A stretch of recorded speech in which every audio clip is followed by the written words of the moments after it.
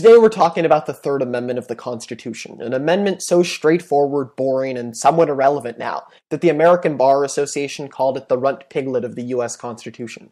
It's never been the basis for a major Supreme Court decision, and it's so obscure that when you search Third Amendment on Google, you get almost 8 million results, which might sound like a lot until you compare that 8 million to around 25 million for the First Amendment, just over 21 million for the Second Amendment, just under 47 million for Brad Pitt, and the new Ant-Man movie gets almost 72 million results.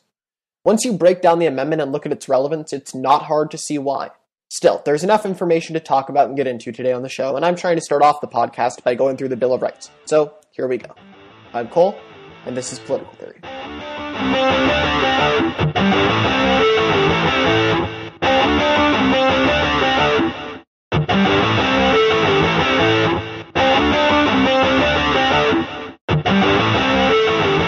The text of the amendment has never been up for interpretation, nor will it ever be most likely. It reads, quote, "No soldier shall, in a time of peace, be quartered in any house without the consent of the owner, nor in time of war, but in a manner to be prescribed by law," end quote. And that's pretty straightforward. James Madison introduced the amendment as a result of the Quartering Acts by the British in 1765, which allowed British troops to be stationed in North American households without the consent of the owners. And with that fresh in their minds, the Founding Fathers were sure to include the amendment. The only real debate in passing the Third Amendment came in whether or not an exception should be made for situations of unrest, and whether or not the executive or the legislature should have the rights to quarter, if they desired. But ultimately it was passed without any exceptions, and given a lack of debate surrounding the Third Amendment, there are only a few times that the courts have ever really gotten involved. The biggest one, and really the sole time a challenge to the law has occurred, was under the Third Amendment, came in 1982 when the U.S. Court of Appeals for the Second Circuit. What happened was, in 1979, corrections officers at the Mid-Orange Correctional Facilities, among a few other facilities, were on strike in New York when the government sent National Guardsmen in to fulfill the duties of the corrections officers while they were on strike. Striking employees were then evicted from their employing household, which was given to the operating National Guardsmen.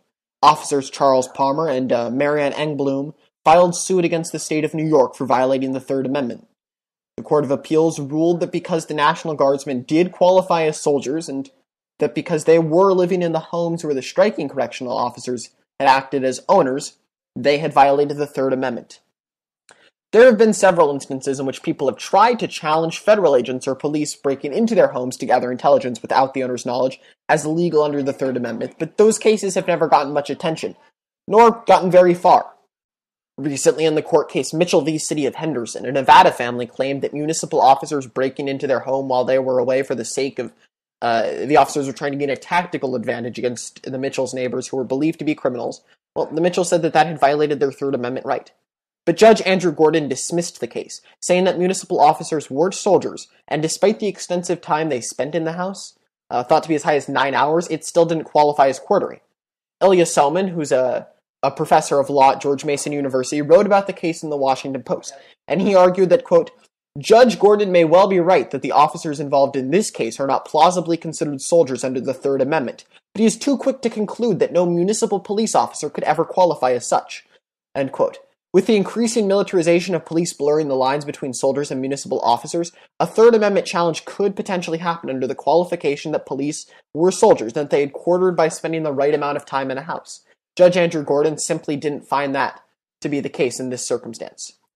Beyond that, the Third Amendment has only really been used to confirm that the Constitution guarantees a certain amount of privacy, though it's never been the basis for a major court decision. It's only alluded to in cases like Griswold v. Connecticut, a contraception case, and in Youngstown Sheet and Tube Company v. Sawyer, a case dealing with seal strikes, in the context of how the Constitution addresses privacy. Beyond that, it's a fairly uneventful amendment.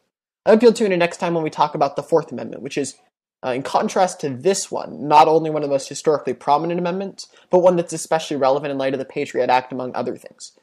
If you have any information you want to add, any questions, comments, or concerns, or whatever else, please email them to politicaltheorypodcast@gmail.com, and I'll do my best to answer them out loud on the show. Until next time, thanks for listening.